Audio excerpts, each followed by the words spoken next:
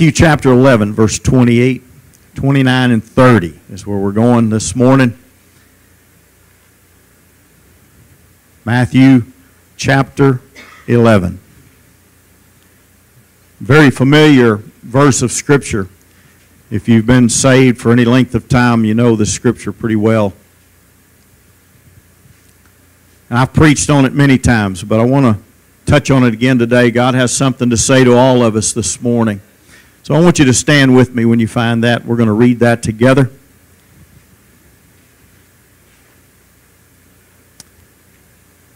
Matthew chapter 11, verse 28. Jesus speaking here.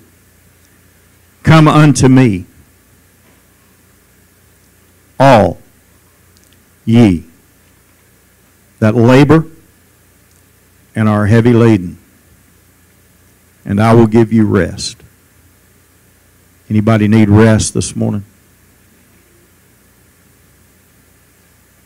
Jesus said, take my yoke upon you and learn of me.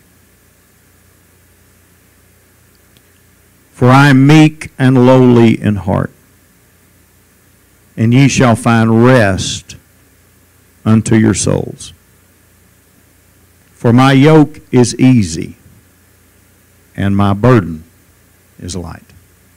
Let's pray. Father, in the name of Jesus, we come before you today.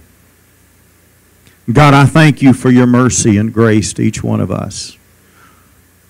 Lord, I have nothing to say without you this morning.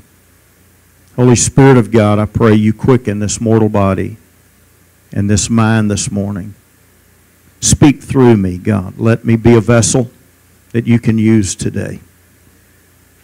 God, I pray that you'd open our eyes and our ears and our heart today as people. We need you this morning.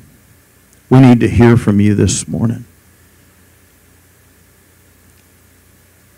God, I thank you that you see every heart, not the outward appearance of each one of us, not the fake smiles that we put on. But God, you see the heart of man.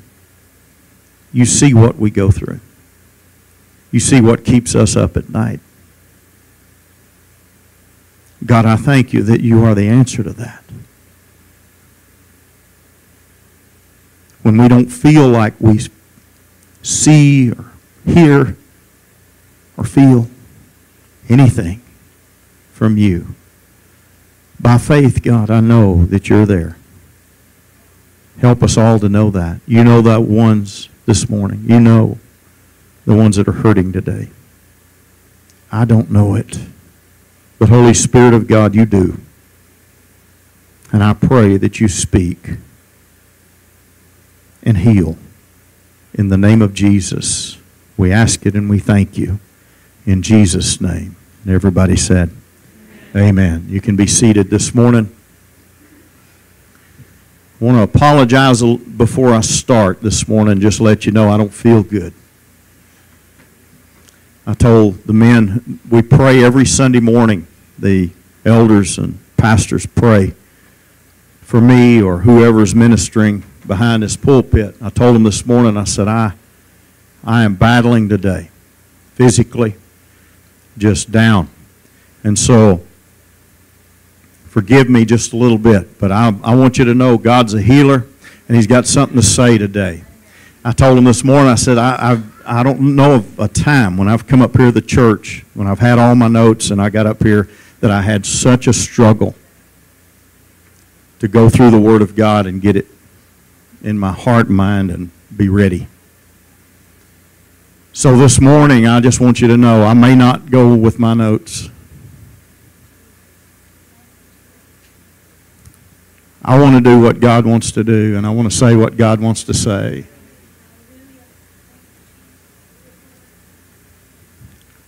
I love you this morning as your pastor. But I know one that loves you more than any human could ever love you. And I know some of you this morning have a lot of questions. There may be some circumstances in your life that are just about to bring you down. and you don't know where to go. Jesus said, "Come unto me." Sometimes you just need rest in your body. You just wear out. Jesus said, "Come." I've been amazed. And Curtis, I love Curtis. He's our head usher, but an elder in the church. And if he's prayed for you, you know what a wonderful man of God he is. But Curtis has come in before. He went through a battle for a while on his job, just physically down, just struggling. And I've seen him. He said, I just didn't feel like coming today. And I may have to leave. I don't know if I can make it. But by the end of the service, God had touched him. You know, when we're all connected, our spiritual man, our mental, the body, all of it is connected. A lot of times when we suffer sickness, it is because of things that we're going through in our life, spiritual things. Spiritual things can cause you physically to be sick. And God can heal that if we let Him. There's a stubbornness sometimes that comes up. None of that's in my notes. I just wanted to tell you,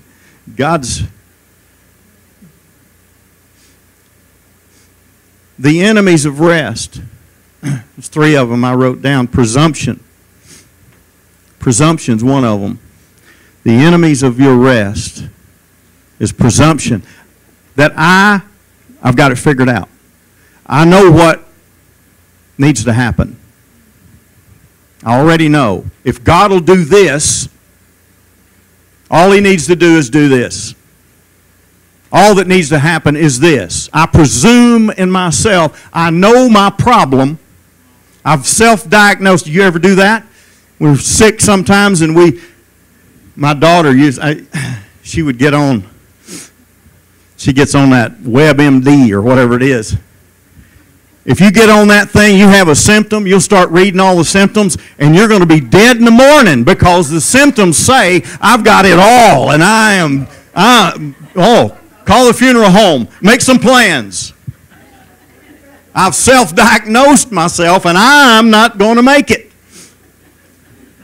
We self-diagnose what's going on with us, with our situation.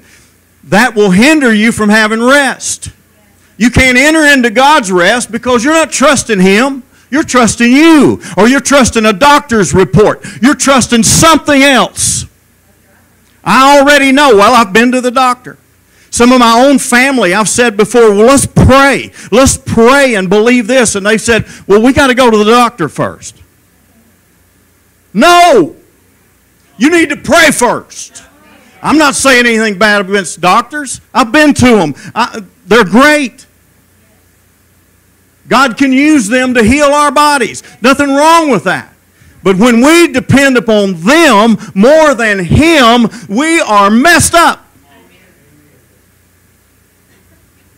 Because I've been to them before.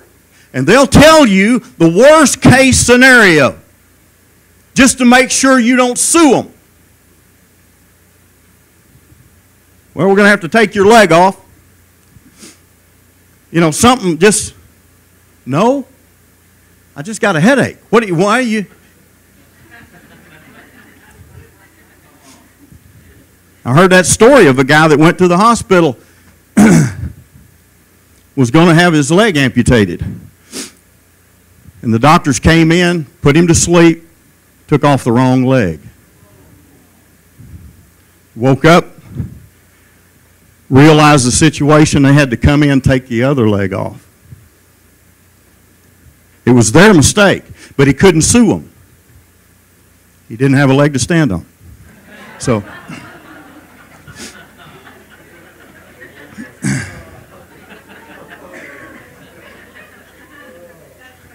that's bad. I told you I wasn't feeling good. It's the best I can do this morning.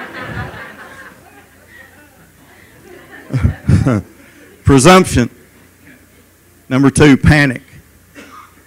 Panic. Financially, I'm having a problem. Bill comes in and didn't realize something goes, got to go to the doctor, something happens, what we do? I got a credit card.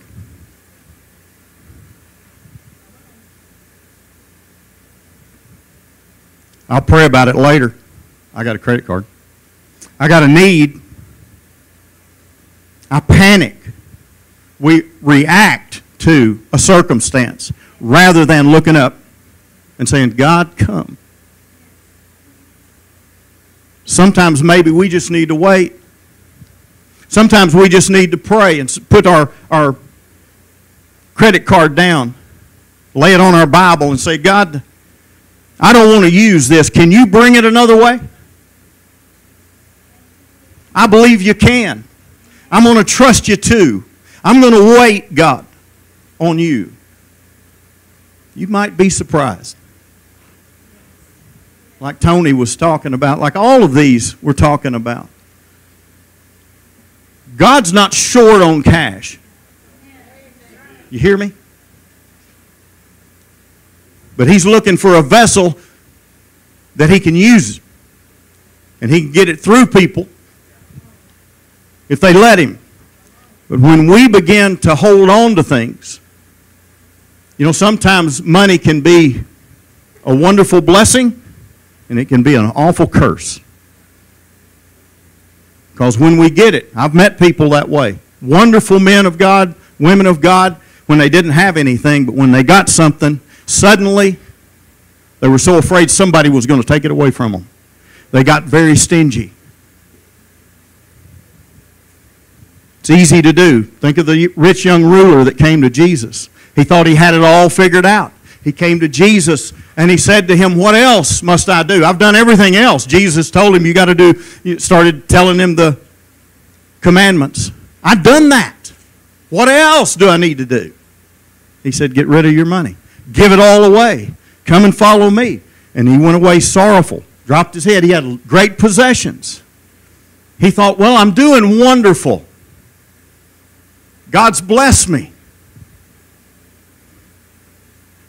God's blessings, what we consider to be God's blessings sometimes, if we don't let God flow through us, they can become a curse in our own life.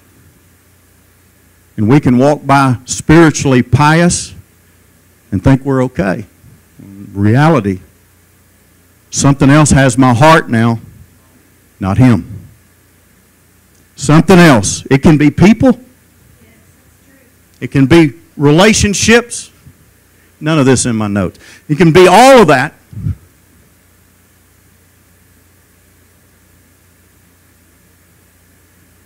So often, don't we think people, if I just have a relationship, if I just have a boyfriend, if I just have a girlfriend, if I just have a husband, if I just have a wife, if I just have a baby, life's going to be better. We go from one thing to the next. If I just have that baby, 2 years old, you're thinking, why did I have that baby? I mean, that thing's running around here going nuts. What is it? You know? Why did I want that? Pray for a husband. Get one. Can't stand him. I wanted a different one. Why did I get that one? They're all messed up. You're not going to get one that's right. They're all broke. The holiest one broke. Crazy. Men and women are different. Women always looking for that. Well, I read a novel and it was one of those love novels. And if I just had him, you'll never find him. That was some other woman writing about somebody she wished she had. But she's never found him and she never will. They don't exist. It's a fictitious thing. Men are crazy. If you're married, you know it. If you're getting ready to get married, you're going to find it out. If you're just dating, take your time. Plenty of time to be with crazy people. I am one, I can tell you. My wife will tell you. She'll get a chance. But panic. The third thing that keeps us from rest is pride. Pride. God, I think I got it figured out. I can do this. I've had a lot of people tell me that. I've known people in my own family that have said that. Well, God's too busy with all of the things going on in the world. So I don't mess with him with the little things. Something really big comes, I'll bring it to him. Did you know God's not a man? God ain't like you.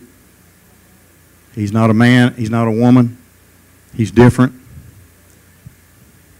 He's everywhere. He can handle every problem you've got. I stump my toe. If it hurts me, I pray about it. He'll take care of it. Amen. It concerns him because it concerns me. I'm his child. My kid comes to me when Zach or Lindsay were little and they came and they got scraped or they got hurt. I guarantee you, they came to me crying. I picked them up. I knew it wasn't life-threatening. I knew it wasn't anything major. It might have took a Band-Aid, maybe just me to hug them. But I was concerned about it because it made them cry. And I wanted them to know, Dad's here. And if it's something bad, I'm going to take care of it. If you got a broken arm, I was working one time. Lindsay broke hers. But they came by and I got to go up with them. But Zach broke his wrist one time. I got to go with him up. Teresa couldn't even go in. He was trying to dunk a basketball. Don't ever do this. Don't get on the hood of a car and jump up to dunk a basketball. It don't work. Zach will give you information about that later. Pride will keep you from entering. He still can't dunk a basketball very good. But there's three things that Jesus says to all of us. And that's my message title. I hadn't even told you, but my message title is this: Come, Follow, Abide. Three things Jesus said. He always says to all of us. Come. Come to me. Come to me. That's for those who, he says that to the general public, everybody. Come to me. If you need rest, if you're dealing with something you can't hardly handle, Jesus said, come to me. If you're lost, come. I want you to come. I can bring rest to your life. I can bring it. That's those people that are just walking around. You may be in here today and you don't really know Jesus as Lord and Savior. He's telling you to come. Come to me. The world. We go to the world for everything. Give me the answers I need. Jesus said, come to me. I've got them all. Most of the things they give you in this world are going to hurt you. What He gives you will help you. It will heal you. It will strengthen you. He knows that. He knows the things, the missteps that we make. He loves you. And He says to us, come. Sometimes it just takes, I've known people, well, I'll just say like Moses, for instance. Moses, until he turned aside. The Bible said when he saw that burning bush, he turned aside. When he turned aside to see that great sight, then God spoke. Jesus is waiting for us to come to Him. Come to Him.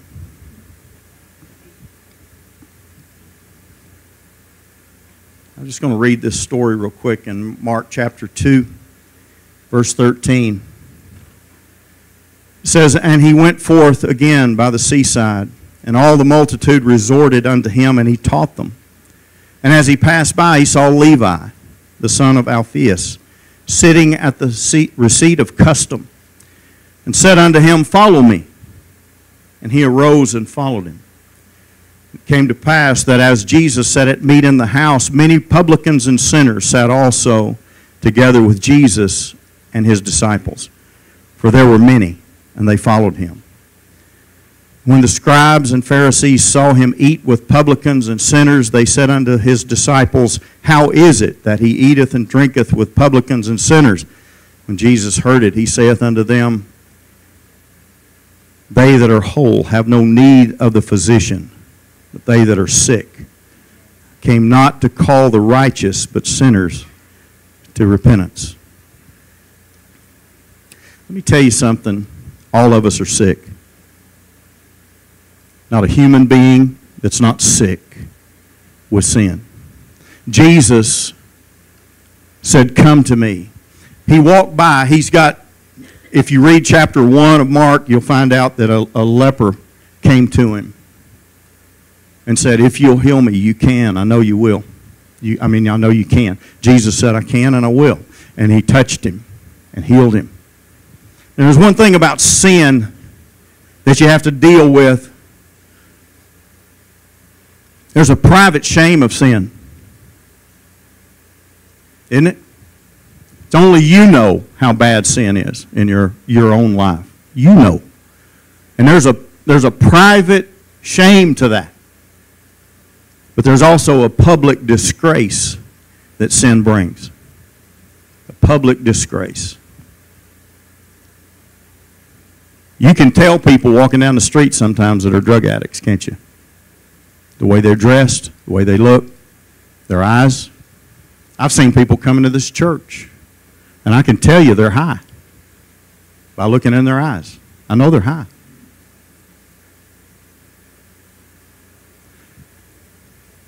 But you know what I do to those people? I hug them, just like I hug you. Because Jesus, the difference in him and everybody else in his day was that he loved everybody. Come unto me all. That's what he said. All ye that labor and are heavy laden. We're all laboring. We're heavy laden.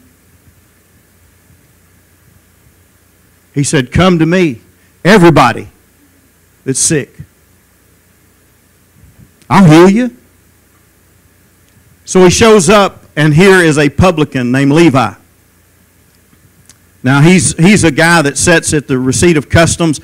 I was reading a commentary about it. It said that they would almost like buying a little hot dog stand and setting it up somewhere.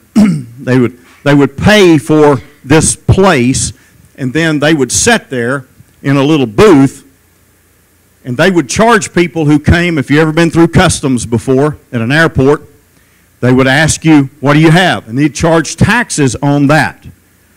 And so he was making a living at it, and he could charge kind of what he wanted to. He had to give a certain amount to the government, but he made sure he got his.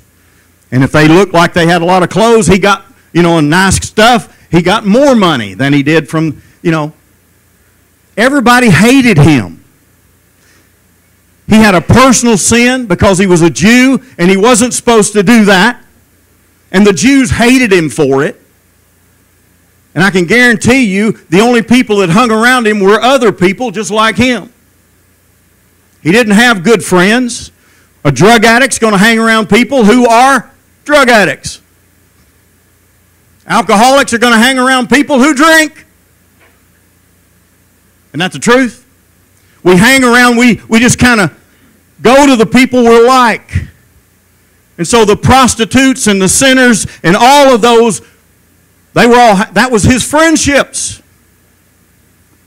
And Jesus showed up, and there was something,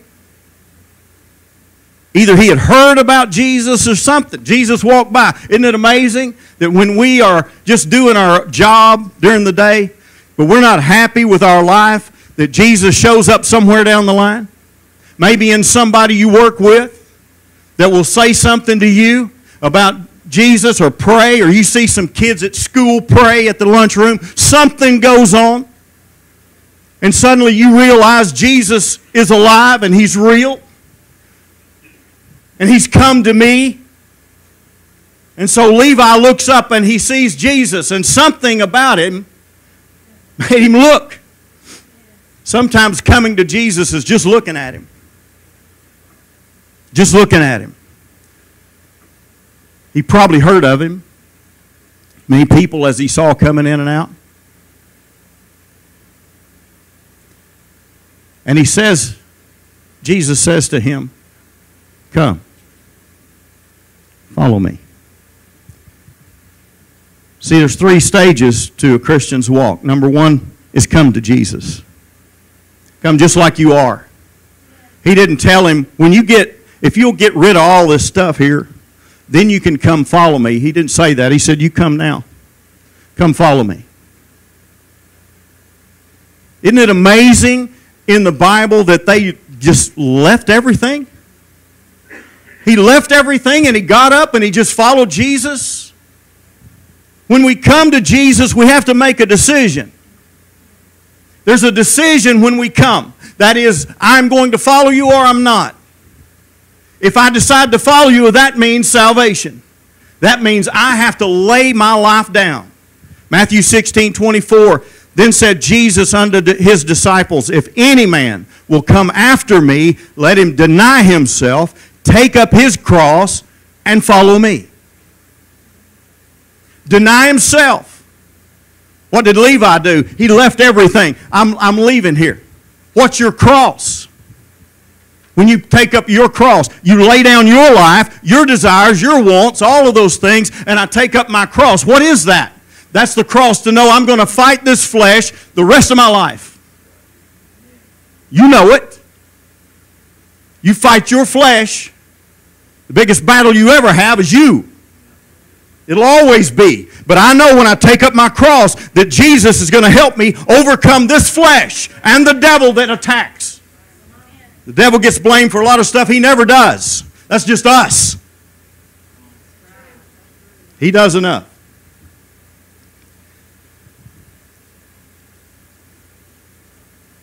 Our cross. I'm going to be in a battle. My family may not like it because I'm turning to Christ. People on my job are going to ridicule me, make fun of me. People at school are going to make fun of me. Wherever I'm at, whatever I'm doing, I have to make a decision. My cross is I'm following Christ. I'm going to go with Him no matter where it is, how hard it gets. It gets hard sometimes because people don't like Jesus today. Guess what? They didn't like Him then either. Matthew, who was Levi. His name was Levi.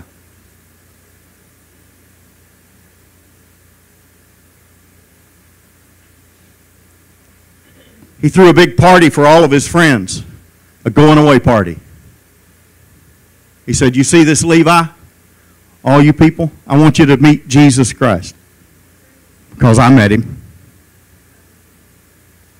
And I'm not Levi anymore. I'm Matthew.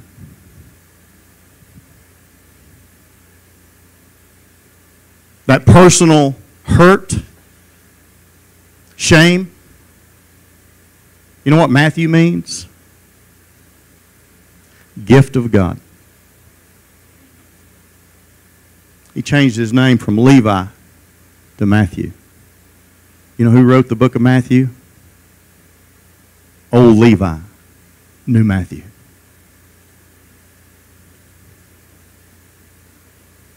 Jesus wants to change your name.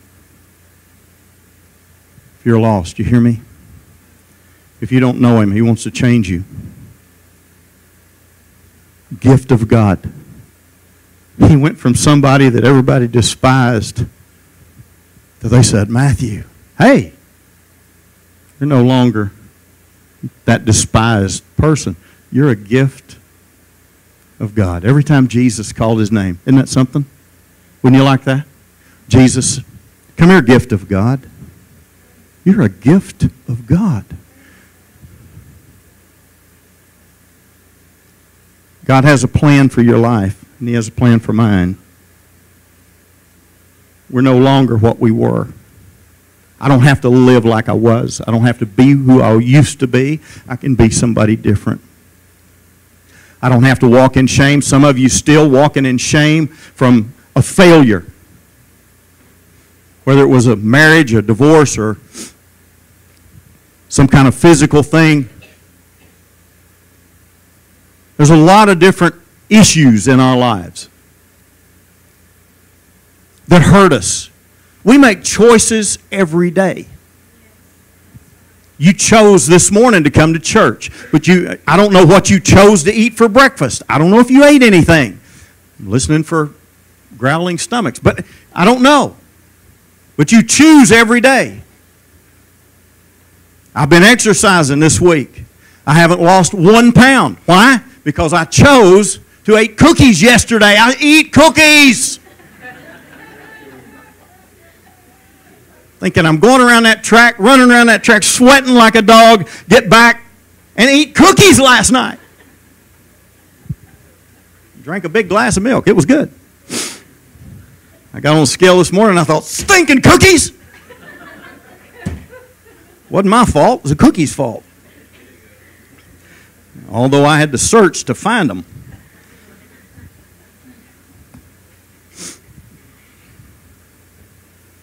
You make choices every day.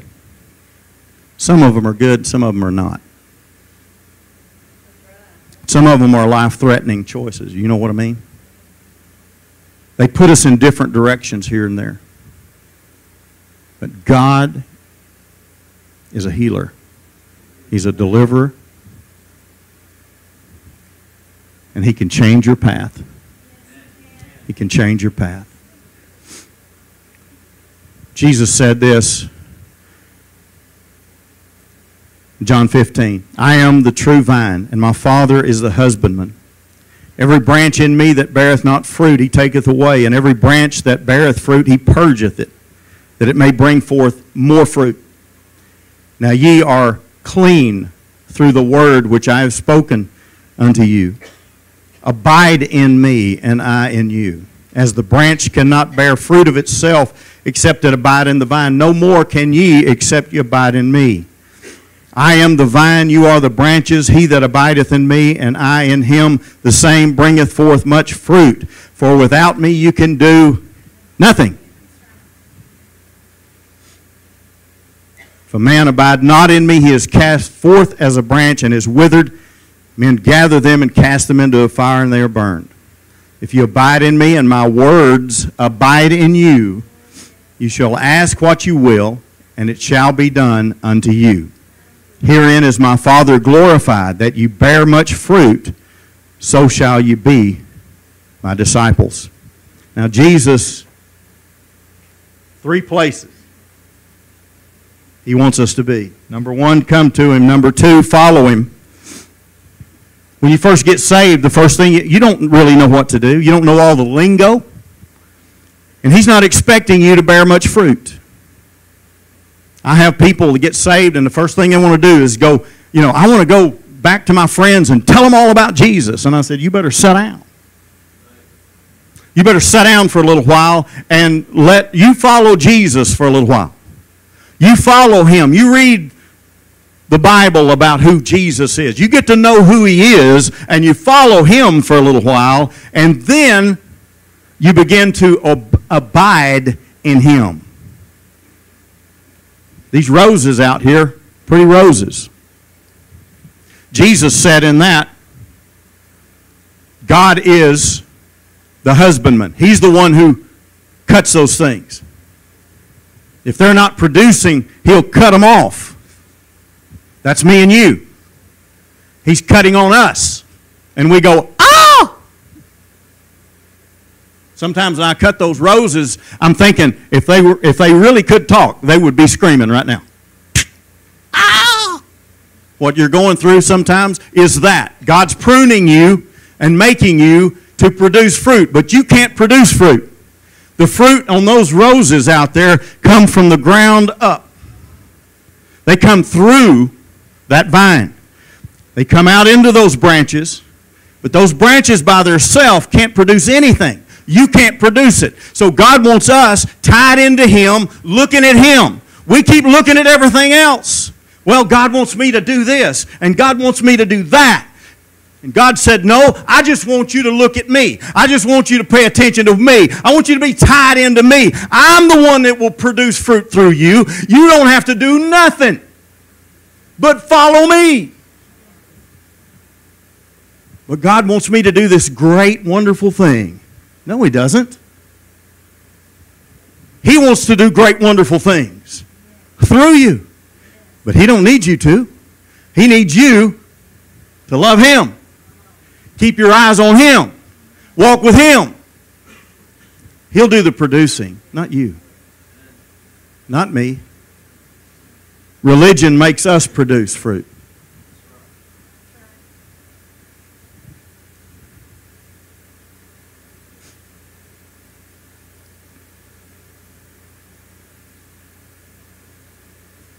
Hebrews 12:1 says, wherefore, seeing we also are compassed about with so great a cloud of witnesses, let us lay aside every weight and the sin which doth so easily beset us, and let us run with patience the race that is set before us.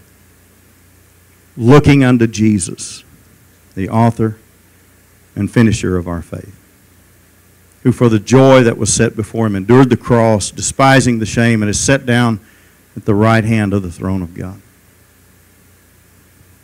Looking unto Jesus. That's abiding. As a Christian, we are to come to Him, follow Him, and abide with Him. So often we think we can do it on our own, pull ourselves off of the vine, and I'm a branch, I can do it all by myself. You can't.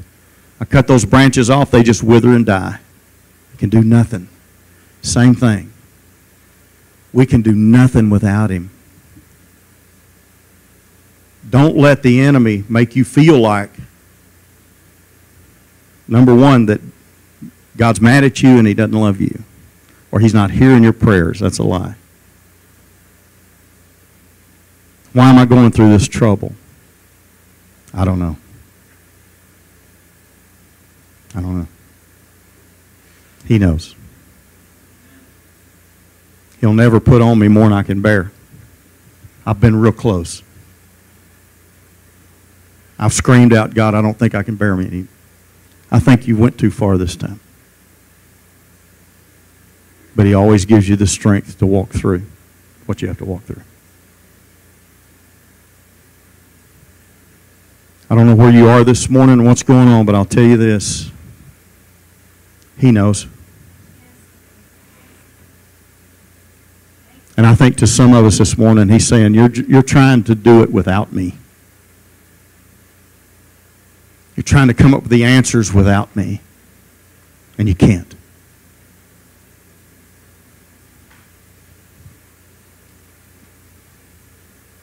I had so many wonderful notes.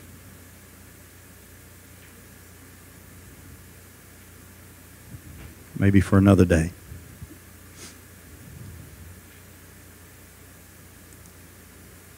God loves you this morning.